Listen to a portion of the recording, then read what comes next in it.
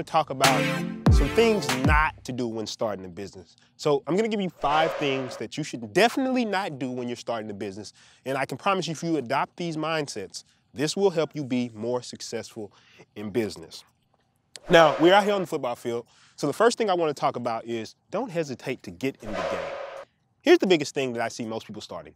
They're saying, you know what, I'm going to get started when I have X, Y, Z. Put any excuse here. But I can promise you, no matter who you are, no matter who's watching this, no matter what your conditions, circumstances, background, race, religion, whatever you have the excuses why you can't get started, I promise you there's somebody out there who's already beaten your excuse. That's huge to remember. Just get started. I remember we did a podcast a while back where we had a whole episode where we were talking about the key to life is to just play the game. The game is meant to be played because the things that you'll learn from that is what's really going to make you successful.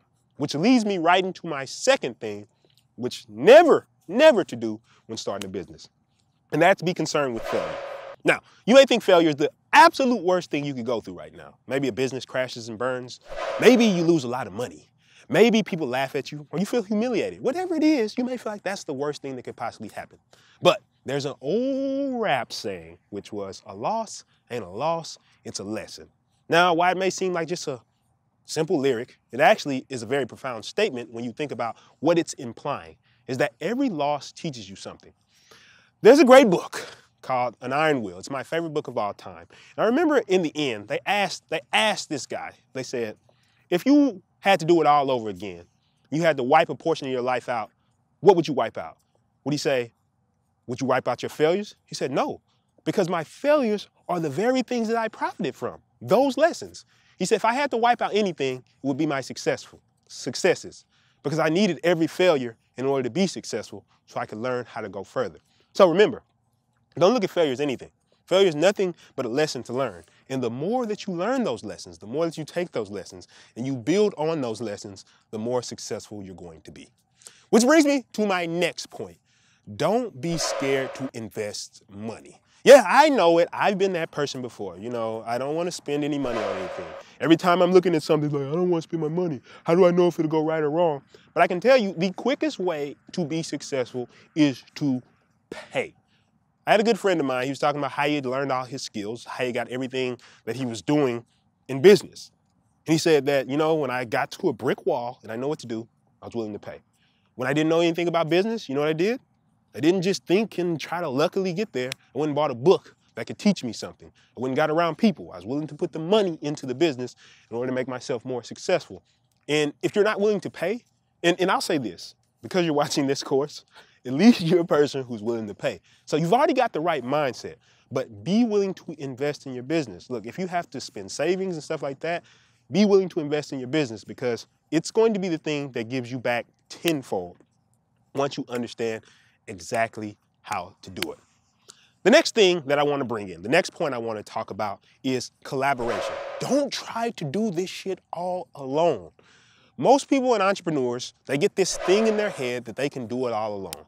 And I'll tell you, the quickest way to be successful is to collaborate with other people. I said this before in a video on YouTube, but I'm going to say it here again, and that's people accelerate progress. Let me say it one more time. People accelerate progress. I remember back in 2013, when I got in my head that I was going to be an entrepreneur by myself for the first time, I remember thinking that, you know, I'm just going to do this shit all on my own. And this was a year where I had no friends, no contact with the outside world or anything like that. Now, I'll be honest with you, I did learn a lot in that time, but though I had a lot of knowledge, I didn't have a lot of success out in the real world. So I had a bunch of knowledge, a bunch of shit I could recite to you, a bunch of books I could quote, a bunch of things I could say to you that were impressive if you ever met me, if you would have ever met me. But I wasn't out there in the world actually doing the business of business and creating something. But when I collaborated with other people, guess what happened? My business accelerated rapidly. And that's the thing I want you to take from this, that don't try to do this all alone. Go out there, get in groups, join, network, do all the stuff that you need to be successful. Don't be scared to meet people. Sometimes, and I'll say this is another huge thing. Sometimes you're gonna have to go through people who are bullshit in order to find the people who are gonna help you be successful. And one thing I'll say about this is, once you find the winning team, you're gonna see it's gonna accelerate your progress so much that you're gonna be like, oh my God, I'm glad I took the time to get out there and meet the right people. Which brings me to my last point. Now with this point, I want to preface it with a couple of things. So we talked about some good things here, but this last point that I want to bring is, okay, I want you to understand that you have to take massive action. Here's the thing when I'm talking about taking massive action. You may think when I say massive action, I'm talking about that you work a lot. Like maybe you do 20 hours, you do 10 hours, you do 40 hour, 50, 60, 100 hour weeks or something like that. But I'll be honest with you, that's not actually massive action. Massive action is doing the scary shit that's going to push you forward. In life, there's always two actions we can take. Usually there's an action that's comfortable, which is a comfortable thing to take. For example, we're filming a video right now. I could have definitely filmed this video. It's cold as shit out here right now. I definitely could have filmed this video in the house and saved a lot of discomfort, right? But what would have been the most engaging video for you? Would have been more engaging for you to be out here on the football field, knowing that you need to get in the game, or I could have just sat my ass at home and tried to do this the easy way.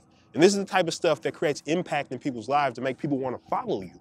This is the type of stuff that make people say, that is a person I need to talk to, because they're taking scary actions. For example, in life, if you got this business connection you need to make and you need to be assertive and go after that connection, that's the connection that could get you to where you want to be.